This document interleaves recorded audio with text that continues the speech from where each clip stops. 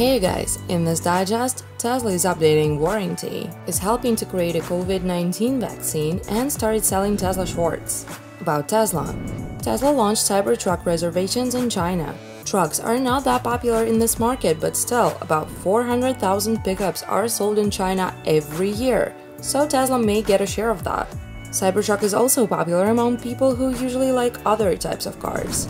Also, Elon Musk tweeted that later this year, Tesla will try to do a cross-country drive with the Cybertruck, so more people will be able to see the car. Elon gave a hint where the next Gigafactory will be.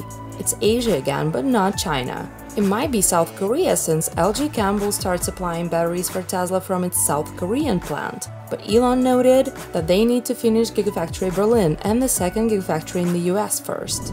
By the way, Tesla changed its plan for the German Gigafactory. Now, the company is going to cut 30% more trees to build a testing track, but will use 33% less water. Also, Tesla decided to not leave space for battery production at the factory. The annual production is now set at 100,000 cars instead of 500,000, and Tesla started the construction process before getting the final approval, at its own risk.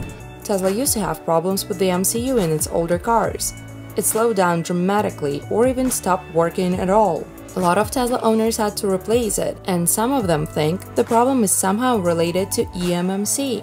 Earlier, Tesla had a 4-year and a 50,000-mile warranty. If the MCU broke within this period, the company replaced it for free.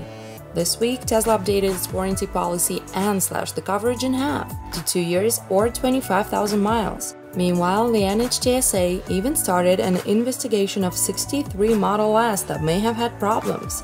NHTSA also announced there may be problems with the battery cooling system that may cause fire. Tesla increased the price of its FSD package to $8,000 as promised. This probably helped Tesla in the second quarter because lots of owners decided to buy it. Elon says the price will be higher in the future too. Musk also talked about Tesla's Autopilot progress. Earlier, he said the software literally had to be rewritten. At the same time, Model S was spotted on the road with new sensors and lidars. Now, Elon says new software will be released in 2 to 4 months, and we can expect a lot of new features. And right now, Tesla is capable of stopping if it notices a deer on the road. The deer is saved. Well, if the truck behind was slow. Dashcam caught interesting things this week. Like, one of the owners found out the valet was so not ready for the cheetah stance that crashed his car. Let's dive into financial news. A few weeks ago, Wall Street experts expected Tesla will sell up to 70,000 cars during the second quarter of 2020. Later on, some experts adjusted their expectations to 80,000 cars, but the company surprised everyone, having produced 82,000 cars and sold 90,650.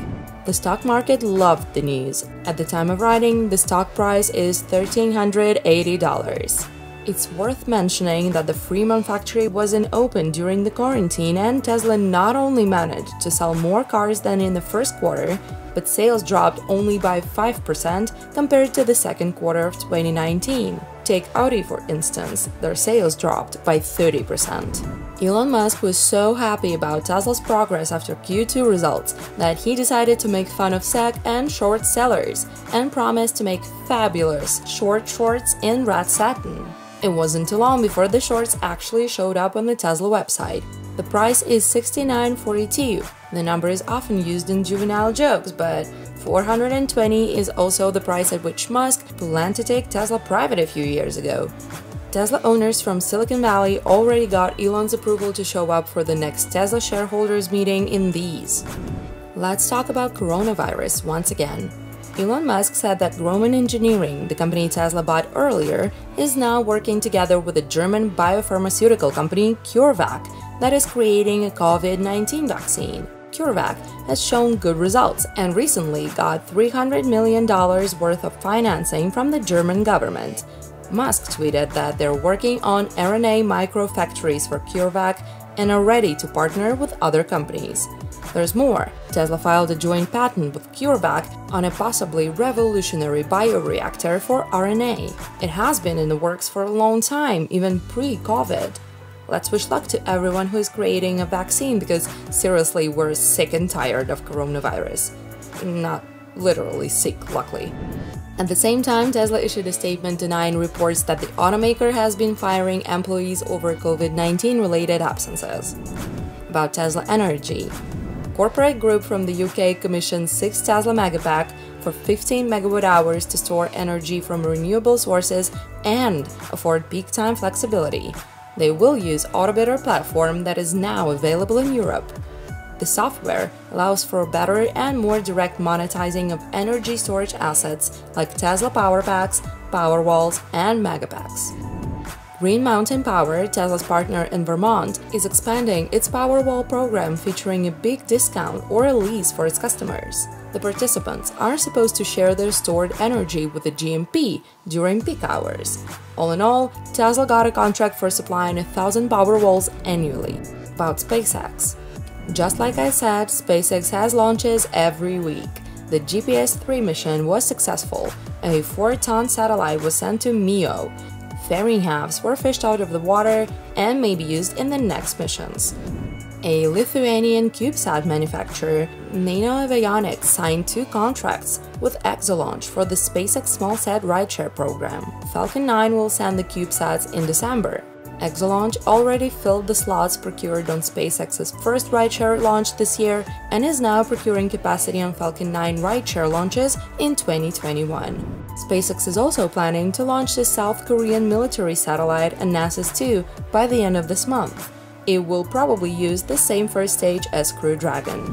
What's up with Starship, you may ask? Let's keep it quick. The SN27 Raptor engine was installed on the SN5 prototype. The SN6 is having some utility equipment installed, and the SN8 got a new test tank. About Elon Musk. Elon Musk is supporting Kanye West, who said he wants to be a candidate in the new presidential election. I mean, let's not forget, Elon said Kanye is the one who inspires him. Everyone in this room is inspired by you. Who are you inspired by? Well, Kanye West, obviously. Elon also found a buyer for his 4 houses in Los Angeles. It is a real estate developer who's planning to turn the $62.5 million worth of houses into one project. And that's it for today, you guys. Thank you for watching. Let's not forget to click that like button, and I'll see you next week.